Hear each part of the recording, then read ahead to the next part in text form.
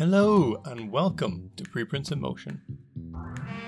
Join us as we sit down with early career researchers and discuss their latest preprint and find out about their journey through the muddy marshes of academia. But we don't stop there. Every month we'll be bringing you special episodes with open science leaders where we discuss how to fix academia. Easy, right?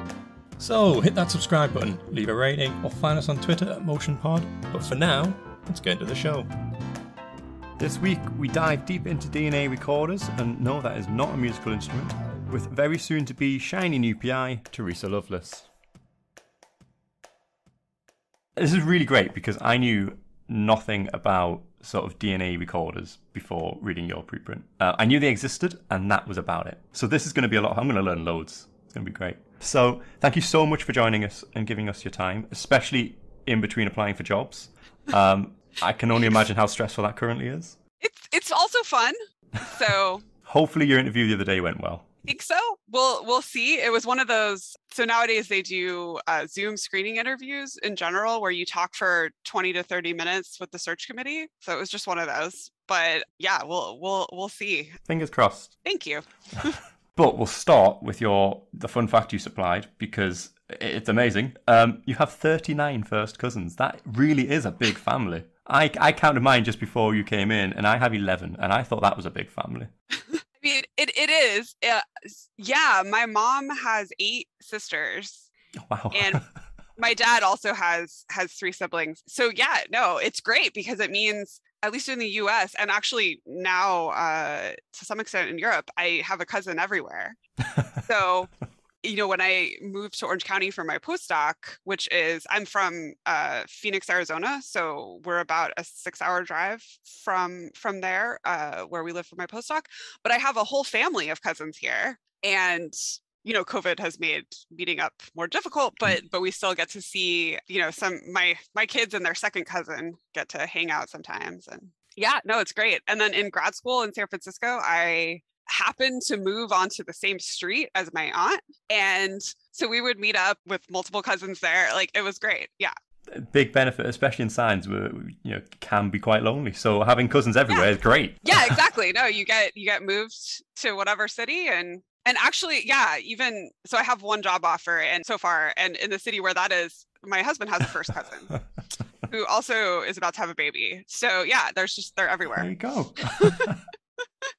So we're talking about your recent preprint where you looked at DNA record. Well, you created a DNA recorder, but I think it would be sensible for mainly my benefit, but also maybe people listening, if you could explain what a DNA recorder is and does. Absolutely. Okay, so in a broad way of thinking about it, this is a reasonably old field, but it's had a huge flowering in the past few years as a result of CRISPR-Cas9 and the general excitement around that new technology. So basically, a DNA recorder is just any technology that you put in a cell that takes a transient event in the life of the cell and turns it into a permanent mutation in that cell's genome.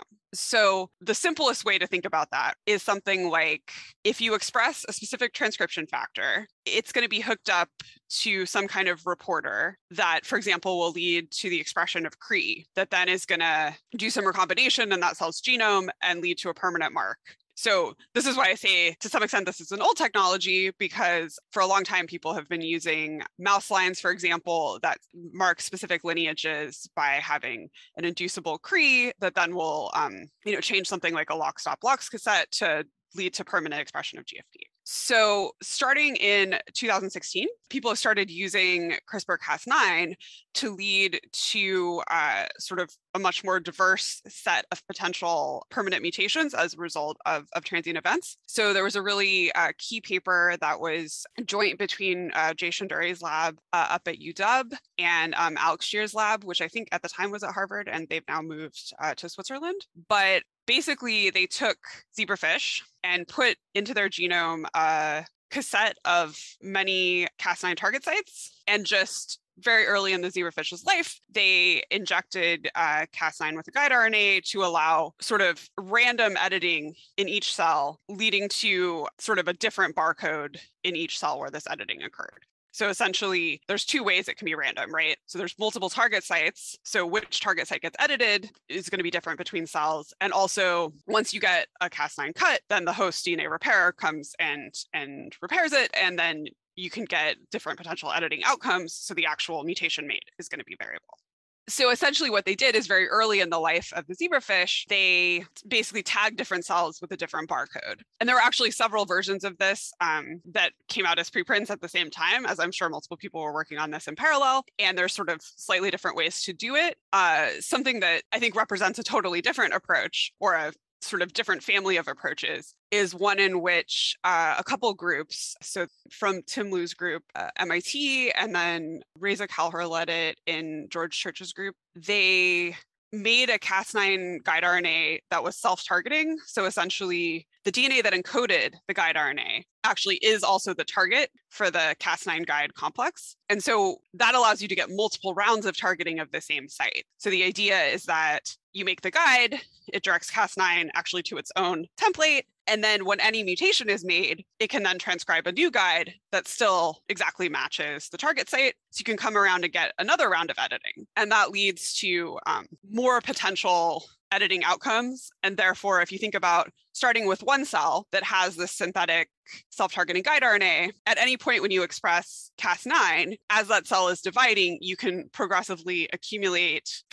further diversification of that locus so that you can get many potential editing outcomes and sort of tag different cell lineages and distinguish them from each other. And so basically, I can keep going and how this ends up leading to now our approaches in sort of sequential editing where you can keep track of the sequential edits. But yeah, there's been a lot of work in the last few years. We're going to get to that bit. Okay. Jay's lab seems to be everywhere. During my first postdoc, I started to get into chromatin remodeling, things like that, and it was just everywhere. Like every other paper was Jay's lab. It was insane. Yeah, no, they've been really at the forefront of like several different ways in which both genome editing and CRISPR screens, and also sort of enabling single cell analysis and interpretation. So, have you got a nice concrete example of what you would use a DNA recorder for? I mean, you've kind of touched upon it anyway in that first answer. Right. So some really, really good examples that I think, especially right now, Jonathan Weissman's lab has been using them for, is any situation where you have a big population of cells, and you know that a small fraction of them are going to go on and take on a new cell fate of some kind. And you don't know which cells are the ones that are going to seed the new cell fate. So a great example of this that there's been, I don't know if the second paper is out yet, but one paper and one recent preprint from Jonathan Weissman's lab where they took cells in a primary tumor and then tracked what they were doing as they became metastatic. So at this point, they're mostly using the DNA recorder to keep track of cell lineage. So it's essentially making random edits that will allow you to see the relationships between the cells, which tells you basically, if you're looking at metastatic cells, it will tell you how metastatic they are, because you can say like, how many places in the mouse's body do you find all of these closely related cells? And they also tell you, you can find sort of the really informative cells, which are clones where one closely related cell became highly metastatic and one did not. Yeah. And then you can use single cell RNA sequencing to look at the real key differences between those cells. So hopefully in the future, what we can also do is say, okay, we have some hypotheses about the transcriptional programs that are really essential for driving these fate changes, and we can actually record those as well. But basically, any situation where you need the cells themselves to tell you which ones are going to acquire the new phenotype. So you can't just like take time points because you don't know which cell in each group is going to be the important ones, but you also want to know what they were doing in the past that made them do that, is sort of the paradigmatic example. I was going to say, can this be used with I do a lot of differentiations. So I guess that could be a nice way, because we do a lot of single cell with different cells and we see at certain time points, like what is expressing what, but this could actually link it back to an earlier group, I guess. Absolutely. Follow it all the way through. It'd be really, really handy. No, exactly. Like any situation where some of the cells, but not all of them, will undergo the fate switch. And especially where you can't take time points because, for example, the process isn't synchronous, or it's happening in an inaccessible location, like inside an organism. Or 3 a.m. in the morning. I've done a lot of that. It would be even better. Yeah, exactly. It's like, is it accessible to me because I'm asleep in my bed? We need to start getting people on who do like microscopy techniques, because every time we have somebody on, Emma seems to pick up a cool new technique she wants to use. Yeah, totally. And also in terms of like, from my perspective, I'm always trying to find applications where we can get stuff like get a new technology quickly into a biological question. So anything that's ex vivo is like awesome. Although I think we're using tumor xenografts is also something where you can pretty quickly like put the new technology in the cell and then put the cell in the animal in this case. Yeah. So in your preprint, you've got a list in the introduction about all the things that a good DNA recorder should be. And then you want to state that the existing recorders can't do them all. What was the limitation that meant they couldn't do them all? Yes. So basically, the idea of continuous operation and being able to record events in order were challenging because previous recorders either can only do at each location or each target site can only do a single operation, right? So in the sort of traditional, as of 2016 DNA recorder where you have a single or a series of DNA target sites that Cas9 can target, essentially once it makes an edit, then that site now cannot be changed in the future because the guide RNA doesn't match anymore. So that's one way it can be limited. Conversely, we had these self-targeting guide RNAs that can come around and do multiple rounds of Cas9 editing. But because in general, Cas9 makes deletion mutations, if you do one edit, and then the boundaries of that deletion mutation are sort of the new information or sort of mark that edit. If you come around to do another one, those previous boundaries will get deleted. And now you'll have a new edit. Yeah. And so essentially, like, you can't accumulate information at one site, which was the real limitation. And so we'd previously published, we pre-printed it in 2019 and it was published in 2021, in part because we got our reviews back like March 10th, 2020. So we couldn't do the experiments to respond to them as quickly as we would have liked. But so basically, like, we'd modified self-targeting guide RNAs to make insertion mutations, which then does allow you to accumulate edits at the same site. But just due to how guide RNAs are, what happens is you can do a few rounds of editing, accumulate mutations in a few rounds, but eventually you get a long guide RNA, which like drastically reduces its efficiency because Cas9 doesn't like long guides. And we still had the same problem where you have a lower chance, but still a chance in each round that you'll get a deletion mutation. And because that's sort of a terminal state, eventually everything falls into the well of deletions. And after a few rounds, you have no loci left. Yeah. So basically what we needed was a way to edit a single site so that you can get ordered accumulation of edits, but not delete the previous information. And also don't reduce the efficiency in each round. And before you answer the next question, which I think you might be about to do, how did you do that? So essentially what we needed, and I should say now, which I'm sure this will come up, but like Jason Dury's lab also had the same realization that we did at the exact same time, which is that we needed a way to make a wide variety of edits that could be made into a continuously editing system that didn't make double-strand breaks, because that was sort of the dichotomy in the past, where essentially you can make an edit that has many possible resolutions, right? But what you're doing is making a double-strand break. And that always leads to the possibility that you'll get a deletion mutation that destroys your continuous editing. Yeah. Conversely, there were ways to make edits without double-strand breaks, like with a base editor, but those had a smaller number of potential outcomes, and therefore it was harder to make them sort of accumulate extremely varied information in a progressive way. So when Prime Editor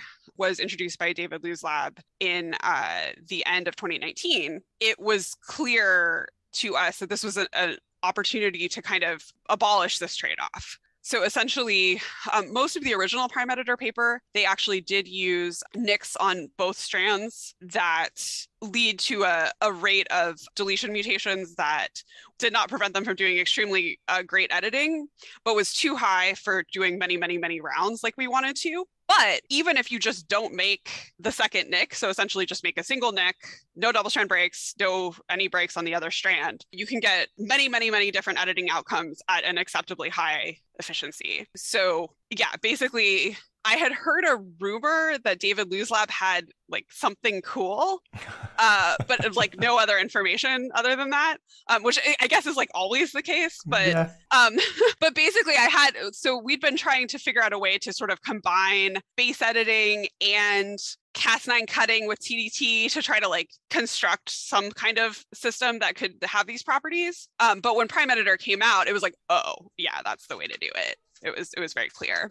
So yeah, basically that's the enabling technology. And then we played around with several different architectures to find one that allows you to do, progressive rounds of editing without making double strand breaks. So you mentioned double strand breaks are one of the ways that this can kind of cause a termination. How do you naturally stop this? Is it just when you take the cells to then use them for whatever you're going to do downstream, or can you encode a stop at a certain time point, for example? Oh, you mean how do you stop editing? Yeah, stop the recording aspect. Yeah.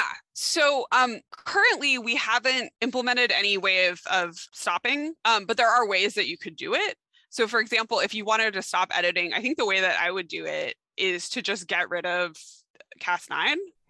So essentially you're expressing, in our case, Prime Editor, which is a Cas9 fusion protein. And if I wanted to say at time X, stop editing, but don't kill the cells, I think what I would do is just encode Cas9 in a way that could be excised by Cree and just get rid of it. Because essentially when you express Cas9 in a cell, it's going around and finding every single PAM, which, in the case of what we're using, Streptococcus pyogenes Cas9, the kind of standard one is NGG, right? So very frequently in the genome, and kind of starting to unwind it and checking if it matches the guide RNA. So I wouldn't want that in my cells if I didn't need it to be there. Yeah. You could do an inducible system, I guess, as well. Yeah, exactly. And then turn it off. Then just stop adding docs or whatever system you're using. Yeah, absolutely. So we have made a version of our earlier system that has a similar setup where you just have to add this chemical that activates the hypoxia response pathway, and has the same result where you can like pretty firmly turn it off. Yeah, that's really cool. I may have missed this, but so it's in a specific site that I'm guessing is like a safe harbor somewhere in the genome, so that it's not causing just kind of random mutations all over that may be affecting the cell. Yes. So basically we target editing to a single site in the genome. Yeah. And the way that our system works, we actually can edit, in theory, any genomic site. We don't actually need a synthetic locus of any kind. So the idea is to target it to somewhere that is accessible to Cas9. So some regions that are like heavily heterochromatinized, for example, are less accessible. And so that would presumably reduce your efficiency. And then of course, yeah, absolutely, you need to find a place that's not going to harm the cell. And what we've done so far is just there's a site that we know is very accessible to editing and doesn't seem to have any phenotypic consequences. So we've just been using that, also because we already had primers that worked well, there's historical reasons. But I think in the future, I want to take advantage of the way in which our system can be used at any endogenous locus and try to take advantage of the highly repetitive nature of mammalian genomes to have, more than one recording site in each cell that can be targeted by the same recording machinery. So is there a resolution limit to what you can record? So, do the events that you're recording have to be a certain time apart? I mean, obviously, I would suggest they can't be maybe at the same time, is my takeaway. Yes. So basically, if we're just thinking about a single recording site in each cell, there are several limits to your resolution. So I should say, first of all, we have not yet actually recorded events per se in order. We've recorded different PEG RNAs, which are just Prime Editor guide RNAs. We've encoded like different transfection orders that we've done sort of as an artificial proof of concept. We actually I'm doing the transfection on Friday to put in, different inducible PEG RNAs so we can record actual events. And the limitations on resolution are several. So the first is sort of the baseline efficiency of Prime Editor with these particular sequences. So I'd say we're only getting about an average of 7-ish% of our loci to make an edit each day. So essentially, on average, each edit takes more than a week, like more like 2 weeks. And so in that particular cell, that's a real limit on your resolution. Although, in some proportion of cells, you'll have more efficiency and therefore, you can record more fine-grained events. However, that's something that can be improved. We've only begun to really optimize that. But there's also an intrinsic limitation to the temporal resolution, which is that it seems to be the case that after Cas9 is recruited to a target site, its half-life on the DNA is pretty long. So presumably you can't get another edit any faster than the time it takes for Cas9 to go there, sit there, and then the reverse transcriptase component of Prime Editor needs to make the new template, and then there's some kind of flap resolution, where the edited template competes with the original DNA to eventually incorporate the mutation, and then there's presumably some processing that needs to be done by the host repair machinery. And then I think another kind of intrinsic limit to temporal resolution is that very likely, so cells are evolved to not make changes to their DNA and to resolve DNA damage, essentially to limit mutations. So it's quite likely that Prime Editor and Cas9, any kind of editing goes there, and the majority of the time it's prepared without mutation, and so then it has to come back and try again. So I think that's really the intrinsic limitation, and the way that we want to get around that in the long run is to have multiple recording sites so that even if a particular recording site doesn't pick up on an event that's only several hours long, for example, one of them will, and you can get more of the picture by kind of averaging those sites. However, obviously you can only have ordered recording if you have for events that are at a single site, and so that's a trade-off that you need to optimize. But the good thing is, probably even if you have multiple sites in the same cell, it's likely that the expression of Cas9 is such, and the rate limiting steps of Cas9 editing are such that they're not going to compete with each other. So actually we're in the process of testing that directly now, just because I feel like it's something we should establish sooner rather than later. And actually an undergrad in the lab is that's her project, so it's fun. So do you find any off-target effect with this? Are you getting anything that is perhaps being recorded that shouldn't be? Yes. So that's another I think real advantage of having Prime Editor that only is making a nick instead of a double strand break. So what we did is this is figure 3C of our preprint. So what we did is we took every single sequencing read of our recording locus and then binned it into the closest number of rounds of editing, right? So anything that was a deletion, each edit makes a 20 nucleotide insertion. So anything that was a deletion or up to 9 nucleotides got binned into 0 rounds. Anything that was between a 10 nucleotide insertion and a 29 nucleotide insertion got binned into 1 round, et cetera, et cetera. And then we just said, is it the exact number of nucleotides that we expect, suggesting that it is the intended edit, or is it a different number? And basically what we found is that at each size, 99% of the reads were the exact length that we expect, and 1% were something different. And so essentially the number of unintended edits seems to be quite low, although there's obviously another kind of off target that we need to assess, which is just elsewhere in the genome, are we getting random mutations? And actually something that came up because we pre-printed this is that we are probably, and this is something that I should have realized much earlier, but that now we know and we have a way to fix it. But essentially, we are getting off targets at the loci that encode our PEG RNAs, but they're not really off targets. They contain the exact sequence that we're targeting. So this is something that very few people realize. Essentially, someone who is a potential collaborator who knows a ton about prime editing very kindly pointed this out to me. And so essentially now we have a way to protect the PEG RNA loci by essentially making nicks on the same strand, which just kills prime editing. So we'll defeat that off target, although that's something that it's one of those things that you get stuck in a way of thinking about something, and so you don't see it. But basically one person saw it. So grateful that we put it out there, because without having something like putting the whole story out there, I don't think there was enough information for other people to notice. But so that's kind of solved. And in the long run, we'll just put introns in the PEG RNAs. But once I have a system that I want to make into a mouse, for example, I'll do all the well-established protocols to make sure that the particular sequences I choose aren't going off elsewhere in the genome and causing trouble. Yeah, you've just segued brilliantly into the section about preprints there. You're making my job very easy today. Okay, I hope I'm not. I love that. I love that when that happens. Some people make it really difficult. So you've touched on the benefit of having other people being able to look at your work. Yeah. So have you had any other experiences with preprinting so far? Is this the first paper you've preprinted? So it's not. And actually I had a great experience the last time too. I touched on it a little bit, but we made a previous editor that made ordered continuous insertion mutations, but other than that has basically nothing in common. It's a totally different architecture.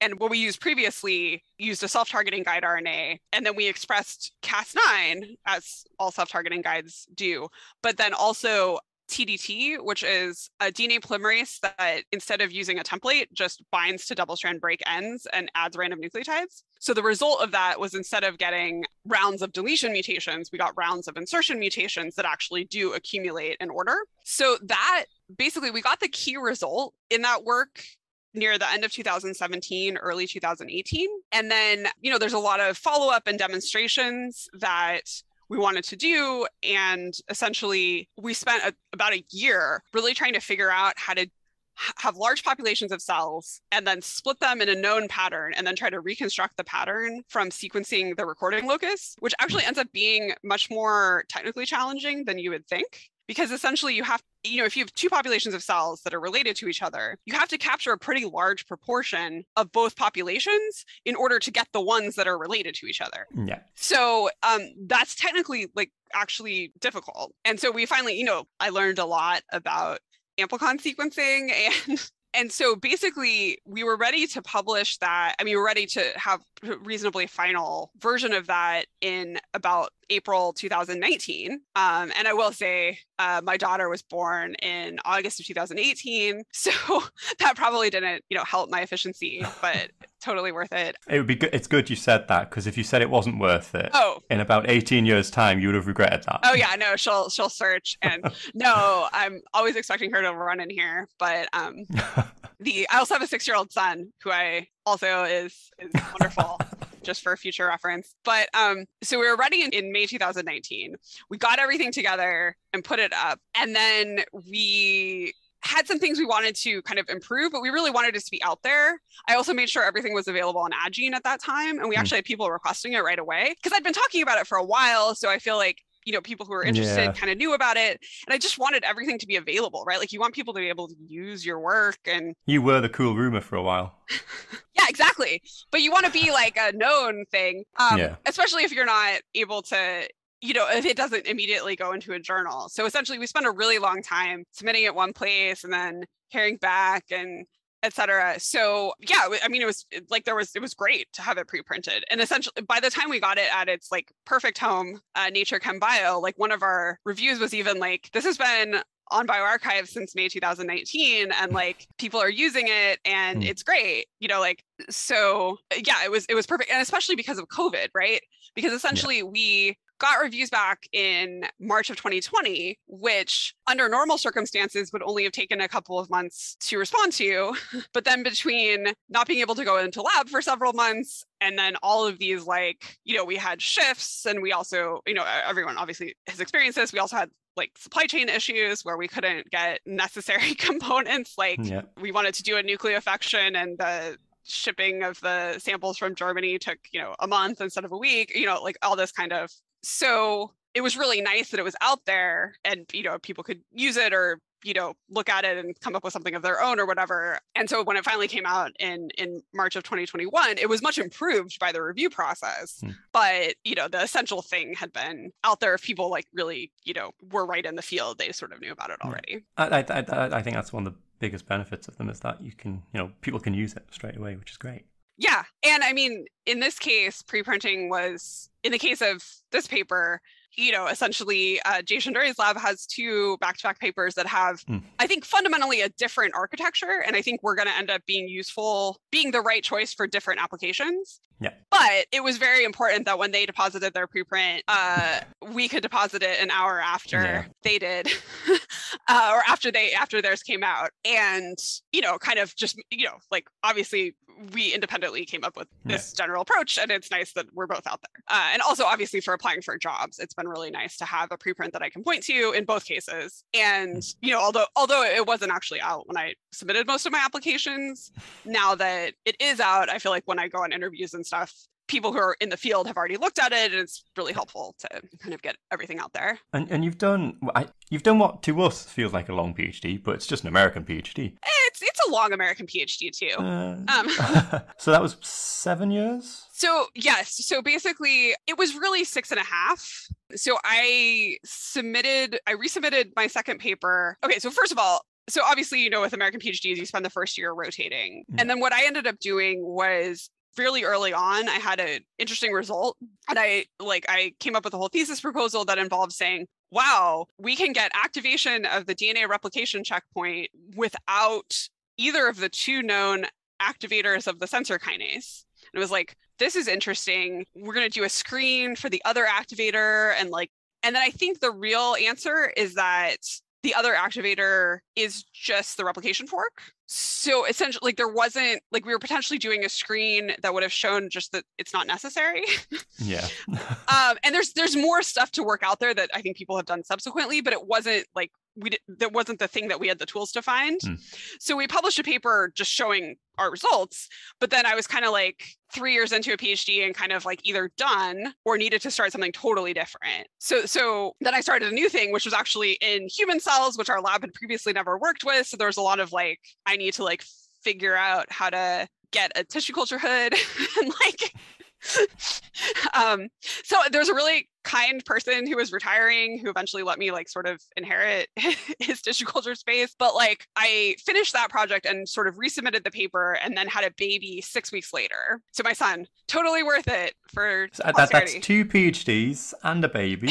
It's amazing. No, well, I mean, they both really, I think they were both really important in learning different things from them. And then I came back to wrap some stuff up. I took a leave of absence for 5 months as a maternity leave. And then I came back to wrap some stuff up, but I was basically done after 6.5 years. But it was really nice to come back in a place where I knew things, where I could get used to being go to drop off at the daycare and juggle all this stuff and then also be applying for postdocs. And so then I've done a really long postdoc as well. But honestly, just this has been so good. I've learned so much at each step of my PhD and postdoc. And I just think it's a real barrier because frequently they're so poorly paid. Yeah. And I just I wish there was a way to kind of, in most fields, you don't become the head boss of everything as your second job, right? But you get paid, in a way that can allow you to pay off student loans if necessary, or have a family or whatever, support other people you care for. It just, I don't know. There's a new postdoc started at work this week actually, and she's from America, and she was talking today about her student loans, and it was horrible. They're so big. Yeah. There's so much money that you have to pay back, and the whole system just seems terribly designed, especially if you go into science and don't earn enough to really pay it back. Well, it's a real, and I should say, I've been really fortunate to not need student loans, and it's just a total game changer, right? To allow me to do this really long postdoc. And it's just another way that you reinforce inequality based on, the income you had growing up. And it's just ridiculous. And I don't know. I'm curious about, I know in some countries in Europe, there's sort of professor positions that you're still sort of working with someone in a larger lab setup that seem potentially interesting. So we've got some of the fellowships we can apply for. They're a bit like a semi-independent postdoc. So okay. It's your work. It's your project. You've got your own money, but you do it under the guidance of somebody who's more experienced. So it's a lab within a lab situation, really. Right. It depends where you do it. Some places will treat you like a postdoc. Some places will treat you more like a PI. Right. So sometimes you can get students. Sometimes you can't. Very helpful. But yeah, we have those, which are, I think they're really good, but they're also the main one in the UK. The funder changed how they're funding recently, and they shook it all up so that they've kind of gotten rid of that, and they've replaced it with one that now has you can only apply within 3 years post PhD, which is, it rules out so many people. Right. And then they're never going to fund me anyway because I keep complaining about them. So I can keep doing it. I feel like that shouldn't be a factor, but yeah. But yeah, so we've got them, but there's not many of them in the UK, which is a shame because I think they would be really good. But most of it is similar to everywhere else, where it's either you go lectureship route or the PI fellowship route. Right. Which are both pretty good in the UK, actually, if you can get them. Yeah, no, I just feel like we're sort of, in the US at least, just the way that it's set up, it's almost requiring a sort of gentleman scientist aspect where you're sort of like, I don't know. It just seems really unequal. I think that's the case. I think just science is horribly unequal still, which is a huge shame. I mean, I think you're the first person we've had on since all this has come out on Twitter. But what do you think about the recent shift we've seen from a lot, certainly in the US, a lot of professors leaving their jobs to go and work at the new sort of startups that are just popped up like recently? Altus and yes. I mean, what are your thoughts on that? I mean, I don't know enough. I think about what it's like to be a PI in the US. I think I'll find out soon. I have heard the quote that, like, you spend a year writing an NIH grant and probably resubmitting it and all this stuff, and they give you, $1.5 million. Yep. And you can spend like 15 minutes with a VC and they'll give you like $15 million.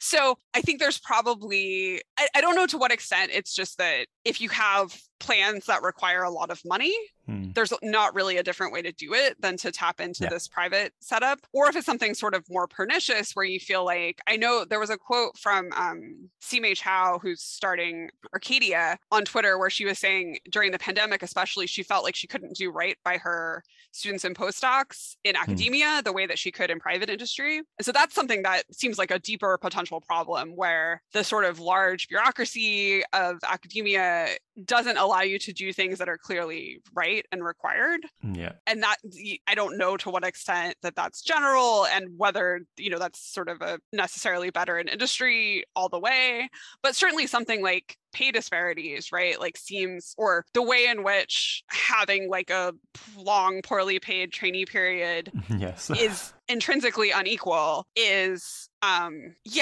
like something that can be fixed by having things be privately funded. And I don't know. I think being a trainee when you're in your 30s and you're also considered a world expert is just insulting. It's one I hate it. It's such a backwards way of thinking. Like, I never thought of myself as a trainee as a postdoc until kind of Johnny had kind of said, yeah, we're still training, because I guess we're kind of training towards a PI ship. But then I'm also not convinced that the way in which I like being at the bench, and I'm not sure if being a PI is the next step for me. So it's like, it feels like it's kind of veering off a different path rather than I'm getting what I'm getting trained for if I'm a trainee, I guess. And I still don't think we really get trained for that anyway. No, I don't think we do. Not particularly well. Yeah, well, yeah. I mean, it's often it comes down to whether or not you're working with a PI who's nice enough to support you enough to do it. And not everyone is lucky enough to do that, unfortunately. Which seems like another aspect of academia that's potentially really flawed, where like there's this, there's a lot of variation in your experience based on who you end up working for, but also they have so much power over you. Yeah. And, this is why I think I've had such a good experience in my postdoc, is that I really I got extremely lucky to work with someone who's like very, very serious about making sure that you get exactly the training you need to achieve your goals. And that was a lot of luck. And also that I really prioritized searching for that as when I was looking for a postdoc. But so frequently that isn't what you're getting trained for, right? You're getting trained to like be really productive at the bench, which is awesome. But also then it's confusing why you're not just a person working at the thing that you're an expert at, rather than getting paid more to do it, like in the industry. Yeah, exactly. Yeah, we because there's some strike action going on in the UK soon. Yeah, here too. Yeah, I don't know. Like the University of California students just like successfully unionized. Yes. I became disabled from essentially like I messed up my hands by doing too much pipetting as a grad student, which, like that's a thing that happens. That's totally fine. The issue was because I wasn't an employee, no one knew what to do with me in terms of just getting basic accommodation so I could keep working. And having like a place who could advocate for you is why we need a union. Yeah. Also, there's things within the UC that they know about, but that they need to really fix. Like their, I don't know if this ever happens in the UK, but their payroll software frequently just doesn't pay students for months. We sometimes have issues with PhD students getting paid on time. Yeah. I've seen that come up a few times. And it's like, people need to pay the rent. This is not... So having someone to, you need someone to advocate for you if you can't trust your institution to necessarily, pay you, for example. And frequently, that's another example of where you just need a good PI, because frequently the only way that can work, right, is your PI will literally pay your rent for you. Yeah. Which, like, what? We so there's a PI at Sheffield who he would occasionally have students stay, like PhD students who are at the end of their time, stay with him because obviously they'd run out of money. Oh my gosh! And it's particularly students who are foreign, for example, and maybe they don't have any family in the country. Yeah. So they would have to stay with him just to get through to the end because they'd run out of money, and it was a ridiculous way of doing things. Very nice that he would do that, but ridiculous way of doing it. It's just you shouldn't be required to think about these things, right? I No. mean, it's your responsibility, I think, as a PI, but also we should just have a system that pays people salaries and make sure they're, in the US, obviously, health insurance and continuity of health insurance is a huge deal that is often also messed up, either by the sort of intrinsic, like, shifting nature of trainee contracts or by, just badly working software in the case of UC. But, I spent so many hours on the phone with various people because I changed titles and therefore didn't have health insurance on paper for like a month and a half. And it was just like, what is this? Yeah. I mean, that's just like a very US story, but it's all right. It makes us feel slightly better about ourselves for a bit. Yeah. It's desperately needed in this country at the moment. We'll take anything we can get. Well, if it helps at all, I have needed a migraine medication for 4 months, and it's coming today, I think. But the company whose job is to keep costs down and therefore has been like negotiating with me about whether I can have this medication, and is also the company that is the pharmacy that supplies it. So imagine you had a company and you got paid for not doing your job. Yeah. It has been fun. Yeah, the whole US system is just crazy. Yeah, as Brits, we look over at the US healthcare and we're just like, oh my God. Oh my God. I don't know, if I ever have any spare time, I want to just be like a volunteer, like, fighter with insurance companies for people. Because like, I don't know, I just feel like I have all this like very pointless expertise. And it's like, I don't even know how you do it. I mean, I don't know. I mean, like, I've been fortunate to have like a little bit of spare time and like some familiarity with these like ridiculous contracts and stuff, where you have to call them up and be like, excuse me, can you tell me in the plan documents where it says that I owe this fee? Because it clearly says that I don't. But like, I don't know. I feel like a lot of people don't have time to do that. Or like, I don't know. Anyway, so I don't know if you have other questions. I feel like we've kind of veered off, haven't we? We've totally veered off. That was all my questions anyway. Okay, cool. I enjoyed our discone. Right. Who doesn't like talking about the ridiculousness of the American healthcare system? Yeah, no, it's mind-boggling. No, but oh my God, I'm so I really hope my medicine shows up, because I've had a migraine more days than not for like 3 months. Oh God. It's okay. It's like I can usually work through them, but it's just the stress. It's totally just the stress of like being on the job market and then having to like write this paper and get it out because we had this competition and like all this stuff. But oh my gosh, I'm so happy. I hope it works. But yeah, I mean, I don't know. I mean, I think to some extent the fact that stuff is so expensive here does to some extent subsidize the R&D, but then it's just a question of like, yeah, like, is it really? I don't know. Like, it's also like, we hope maybe that's what's happening, but we don't know for sure. Yeah. Right. It's like, I'll be much happier about it if that's the case. But yeah. With your interview, I hope it went well. It went well, and I hope it's positive, and fingers crossed for you and everything. Yeah, thank you. So I already have one offer, so I'm gonna be a PI. Yay! For sure. But the question is just like, where and all this stuff. Where's the favorite cousin living? That's the question. That's the question. Right? I don't even. I mean, I can't say who my favorite cousin is, but here is a really good place for cousins. If they all listen on the same day, we might just break the top 20 in the US. So that'd be great help. I should really get them on that. Well, thank you so much for your time. I've enjoyed this chat. Yes, thank you so much. But yeah, and good luck with your postdocs, and obviously you're doing a lot more outreach than I am, but we try. Maybe it digs into my lab time a little bit sometimes, but it's worth it, I think. It's part of the job, right, of science broadly. Yeah. And I hope I didn't say anything that wasn't true, but I don't think I did.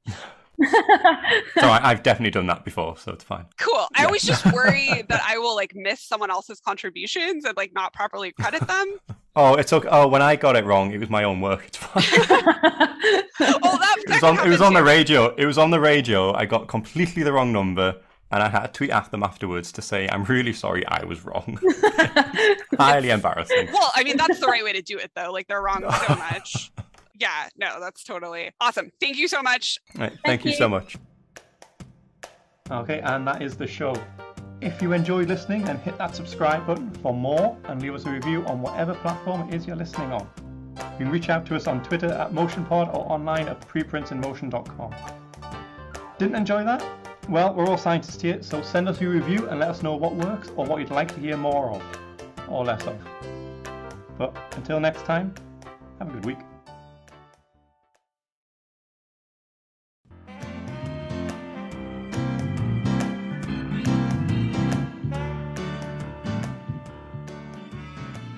Where do I find out about the different bioarchive licenses? This CC, BY, CDXY nonsense is driving me nuts. ASAP Bio have a resource for that. Ugh, that's your answer for everything. That's because they have everything you need to know about preprints. Sure, they probably have the basics, like info on the preprint servers, but what else is there? There's so much more. Looking to post a preprint, but not sure what different journal policies are? They have a collection to help you out with that. There are meetings around preprints and associated services. If you want to know how preprint adoption has changed over time, there's even a page on that. And COVID?